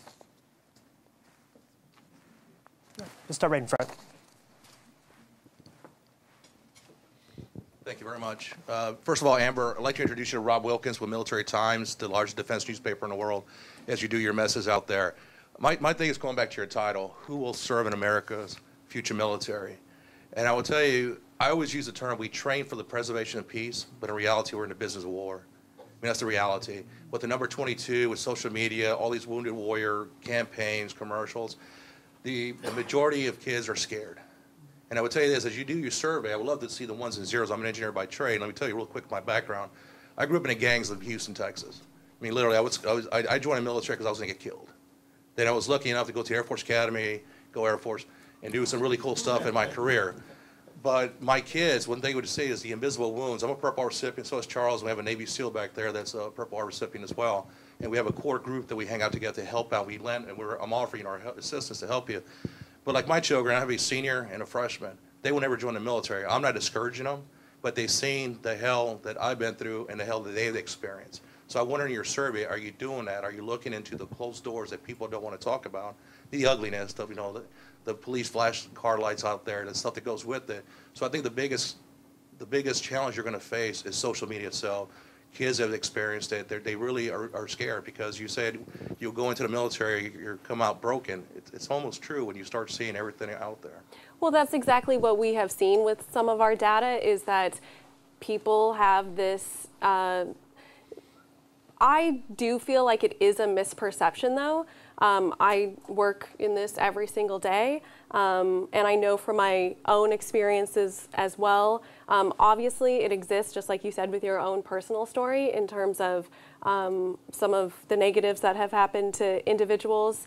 And that absolutely exists. I hear those stories as well. But I think as big picture, across the board military, it really does have some great things to offer individuals. And in terms of the initiative and what I'm doing, I'm not trying to, this isn't about getting people to join the military. This is strictly educational, informative initiative to give people facts so then they can hear it sort of from both sides. That's what we're trying to do. Please don't get me wrong. I would do it all over again, knowing what I've been through and do it because it was the best thing that happened in my life. My point is, how do we combat that stigma out there? How do we fix it? You know, we're here to help you. Absolutely, and that's why we want to engage with the people who do have those stories so we can make sure that we are accurately telling a story that people need to hear. So we want to tell people stories. We have a one-pager. Did we, Heather, did we put that says benefits of service? It may be on your chair. Yeah, on the table outside. So I urge you to take a look at that and share it. And it's from our survey. But people are saying in extraordinary numbers, I'm glad I served. I would do it again. I learned leadership. We need to put those messages out, too. You should take those out on the road with you as well. So take a look at that. Over there on my left, my far left. Thank you. Stacy Bridges, Veterans Vision. Great panel today. You guys pretty much answered all my questions, which is good because it's difficult to keep me quiet. My thing is, if we want to increase recruitment, we've got to take care of our veterans. And we have to take care of their spouses. And I think we're all in agreement to that. There are companies like Amazon and JP Morgan that are offering college classes that are training the spouses while their significant other are serving. We need to make sure not only that we support our troops, but to make sure that Congress and the Hill support our troops too and our veterans as well. And by cutting benefits and services, that can cut into recruitment as well. So how do you look at as far as cuts? How is that hurting recruitment? And eventually it will hurt us on the battlefield. And the battlefields are going to be fought here at home. Just so we know, it's going to be a cyber warfare. It's going to be a social media warfare. So how are we going to recruit those young people and make sure they join the military like this nice gentleman over here just did? And thank you again for everything that you've done. But I can't blame your kids for not wanting to join because of the lack of services that are being cut. So what can we do to prevent that stuff from happening and make sure those services are accessible to the family members? Any of the above. So, I mean, I can speak to some of the recommendations that we've come up with that I think help address some of that. One is we need to be doing a better job preparing our service members when they transition into being veterans. And we can do some of that just by the way that we train and align career paths. If the training that you're getting in the military more closely matches certifications that you need to do that job in the civilian sector, it's easier for you to get a job and explain what you've done, what the skills that you have to a civilian employer. I think the work that Amber is doing about Know Your Military so that employers actually understand the value of having a veteran on their staff, the experience and the skills and the leadership that they can bring is also critical. I think there's also important things that need to be done when it comes to healthcare. One of the things that we talk about is the absurdity that the DOD and the VA's health records don't match up, that you can't transfer them. Maybe it's something for Booz Allen to work on, I don't know. But you know, some of these IT problems that strike all of us as something that should be simple, but yet proves complicated. And I think there's actually good things being done in the benefits space when it comes to recruitment and retention. Such as the new blended retirement system, right? You can now tell people you can come in and you're going to get money being put into your retirement almost right away, and you can take that with you. You don't have to stay in 20 years to see a benefit, right, for the military to actually pay you back for your service. But I'd be interested to hear from Kathy. My sense is for the 18-year-olds that are signing up, benefits isn't really the reason, right, that they're deciding to sign up. At least not some of the far-reaching ones, right? Maybe they know about GI Bill, maybe they know that they're going to be able to get an education out of this, but I don't think that's really the top reason. So I see benefits as more of a retention issue and less of a recruitment issue, but I'd be interested to what the data supports. That's true with the exception of education. Yeah. We're finding education is the top issue, and with millennials, it's become the top issue. Prior to millennials, it was desire to serve. Now desire to serve is number 2 and education is number 1. Magmeese? Yes, over here. And at the same time, after this question, I wanted to flag, do we have any questions coming in through social media as well? Yeah, Mike Meese with American Armed Forces Mutual Aid Association. I want to thank the panel. Again, the Blue Star survey is about the best one that's out there for anything. And then also, I'm glad that Blaise mentioned the blended retirement, because that's where my question really is. It's interesting that we did an hour and a half and did not mention the largest change toward personnel since World War II, which is the adoption of the blended retirement, started on January 1st, and is now going to have everybody have a 401k type system. What's interesting, kind of for Amber, DOD is not, DOD is very focused internally on the conversion of everybody from the old system to the new system, where nobody is forced into the new system unless they voluntarily opt to do that, which is probably why retirement was not a huge concern on those little word bubbles, because DOD managed to do that right. And now DOD has a brand new thing that appeals to millennials, but I haven't seen anybody, any military leader, tout it, talk about it, or when they're testifying before Congress, say, for the first time since 1986, we've done entitlement reform, and it started with the military. Where is entitlement reform across the rest of government?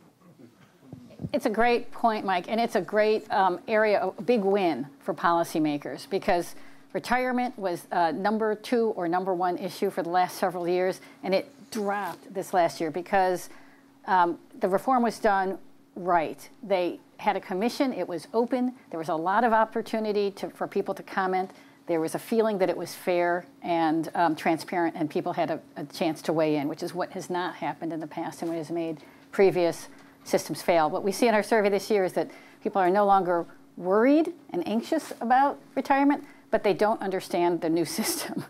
So that's a job for you. That's a great job for banks and credit unions and insurance companies. What it shows us, I don't think they'll stay comfortable long if they continue to not understand it. We need to step in and help them understand it, but there's this little pause of, I think, faith that the system worked properly, and now we need to get people understanding it and making their choices. Did we have any social media questions we wanted to bring up? Yeah, I think that's you. We had a question from Twitter in regard to, thank you, in regard to the lack of veterans recommending service to their family members. They would like to know if you saw a difference in opinion based on family by years of service or enlisted versus officer ranks when it came to that data. Paul. We haven't taken a cross-section on that yet, but that's a great hypothesis to test out for future research. And because you asked that question, we will look at that. So whoever hashtag that in, let us know, and we'll get back to you. Right here in the back. Good morning, Margaret Cope, retired Air Force. Thank you to the whole panel and to the discussion this morning, but especially thank you to Kathy of Blue Star Families for your comment with regard to the selective service law. That issue is huge and has been for over 30 years, that women do not register. And the law could be changed today if Congress were willing. In fact, it was addressed a year ago, and the Senate passed it, no problem, but the House did not, because we don't want to draft our daughters, they said. But along with that, what about the other people, the 75% that are not eligible because of physical issues and others?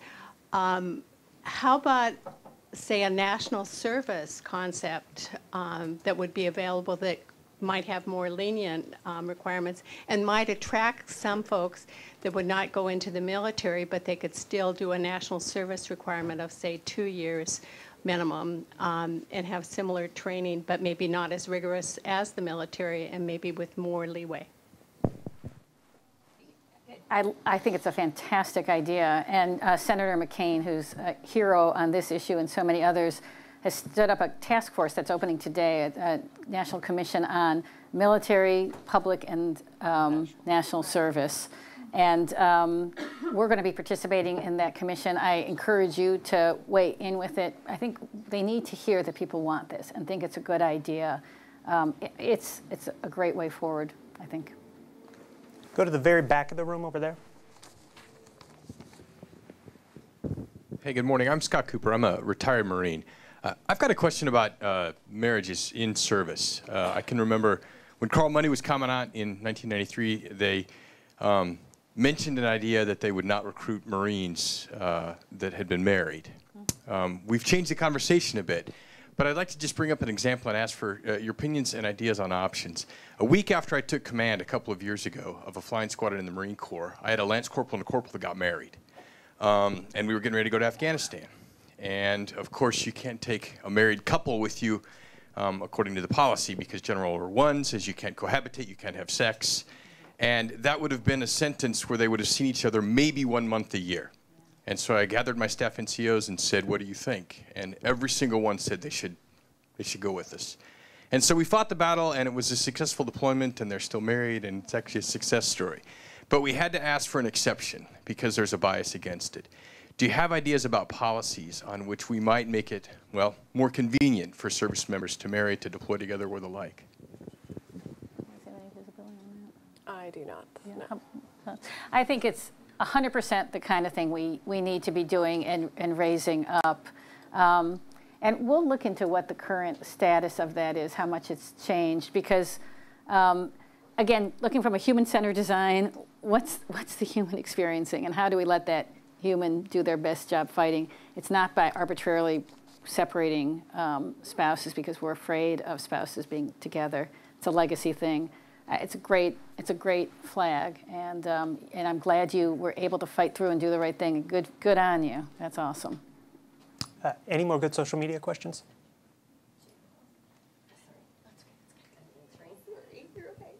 We have a lot of comments coming in. Everyone thinks you all did fabulous. We have another Twitter question. They would like to know where they can find the internships available to intern with the Air Force that Secretary Wilson spoke about. Air Force. We'll get back to her. Okay, well, ask if the you're Air Force listening, we'll get back to you. Yeah. We'll post it on our site. Yes, right here. Thank you very much, Larry Jecko. This is a bit of a testimonial, actually. I'm not from a military family, but my son is a Marine Corps reservist. And quite frankly, in all honesty, we tried to keep him from going in, went in, and has come out a really good human being, a true person, really. And I really respect the values that the military has given him. Tough kid to raise, great human being to watch now. But I have a second point here. That was the testimonial. I really like the idea of this civilian-military program. And I think, I'm in branding, so I think one of the things you really could focus on more, and somebody brought it up, is the commercialization of the military. In other words, how does the military out there really affect us at home? You know, it's protecting the seas, it's keeping us open to trade, all of that. And I think you really have to pull on those points, because I think most people who, like me, prior to my son going into the military, saw it as all violence. It's not all violence. There's a lot more to it than that. And I would like to think that this program can do that. And I also am in agreement with my cohort here, Margaret, that national service would be a great way to move some of this forward. Thank you. And thank you for your story, and that's exactly like what you said. How can the everyday American relate to the military? That's exactly what we want to do. So thanks. Okay. I think we got time for one more. I see a couple hands up in the back. Okay. Morning, my name is Larry Cheragino. I didn't hear one issue discussed today, and it centers around the survey and the environment in which we work in the military, and that's the size of the military installations and the proliferation of these cities of 250,000 with the associated crime and poverty and other social issues that come with that kind of concentration of people. PNR has not been successful against the comptroller in fighting this trend, although they've tried over the years. Is there anything to be done to help us get back so that we have more military installations with the American public and people live and work with more people rather than be concentrated in these huge cities?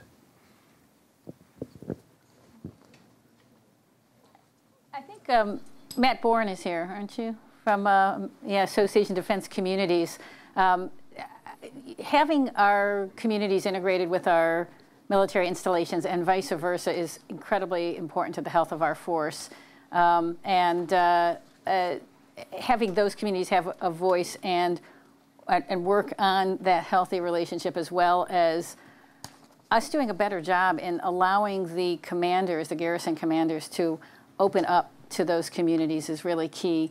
With 9/11, the wire came up around these domestic installations, and now often there's no commerce in between the people outside the gate and inside the gate, and that really hurts us. We need to find ways to break through, understands force protection, but increase the commerce between the two groups. I'm not sure if I answered your question, but that's really an important issue about how we work with the communities around the installations. Blaze, you had a comment? I mean, I was just going to say that that's, I think, going to be a continuous battle, especially with some pushing for a new round of BRACs. You're going to get further consolidation, further expansion of bases. On a slightly different note, interestingly, I was having a conversation with a Marine this weekend, and I now ask very different questions when I talk to service members than I did before we did this project, Kathy. But I was asking him about his experience in service and what his concerns were, and I was surprised. His first one was PCSing, frequent changes of duty station. But his second one, interesting, was that bases are too big. I was like, what do you mean? He's like, we're Marines. We're supposed to be running and walking and fit, and now everyone's driving everywhere. Bases are too big. I was like, I haven't heard that one. But I think part of what Kathy refers to as human-centered design, partly thinking about how we do get bases and their communities better integrated, goes to everything. It goes to childcare. How do we get civilian childcare providers to pick up some of the slack when DOD isn't doing it? It goes to schools. How do we ensure that the schools in military communities are up to snuff and are doing a good job educating the children of our military service members? I think all of that goes hand in hand and maybe isn't tied as much to size as it is to some of these issues about breaking down going beyond the wire, breaking down the divide. All right. I think with that, we're pretty much out of time. I wanted to thank each of our guests once again. I jumped at the opportunity to sit down on the stage with you today. I thought this was a really important mission and discussion. So thanks, everyone.